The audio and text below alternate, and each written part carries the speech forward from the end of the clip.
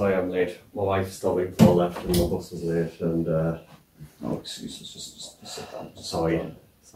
I'd rather you be aware and bloody sorry. Just sit down.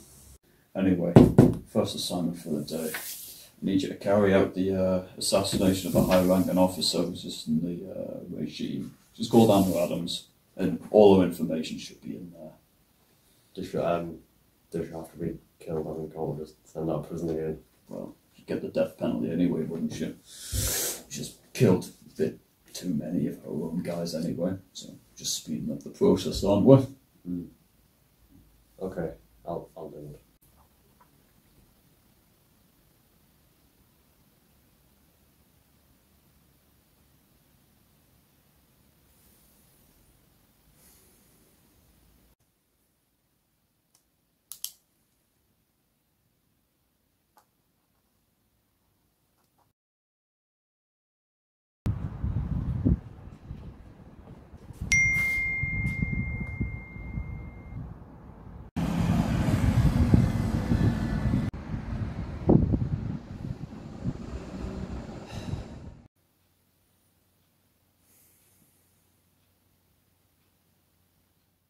Right, Mark, next up you're about to kill.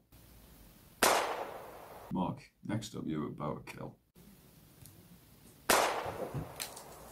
Next up you're about to kill.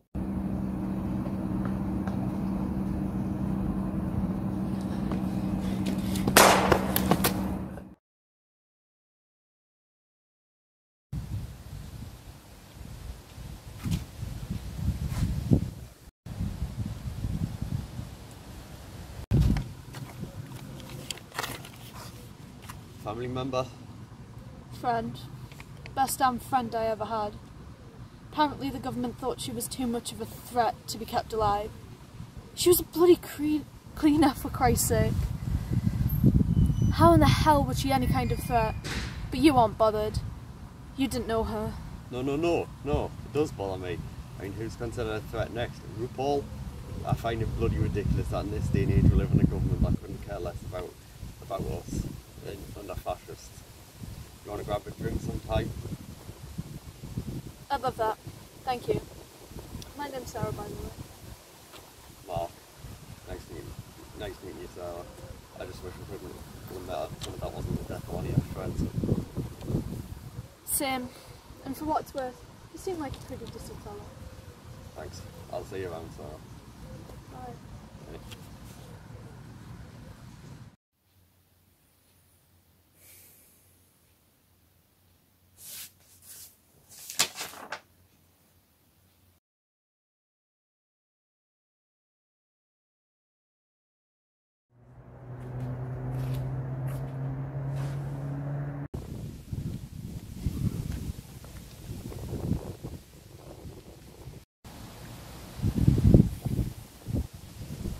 Big one.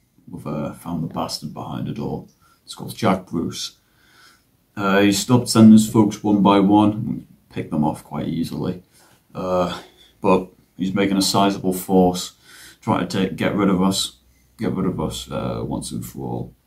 So I need this done quick, and I need it done now. So yeah, you're dismissed.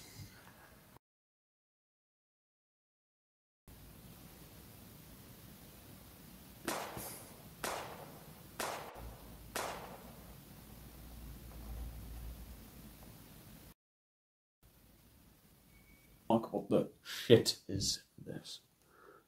You one of them bloody radicals or something? Because I'm gonna need you to tell us if you are. Because Bruce, he's been left to stay alive, and I wanted him dead.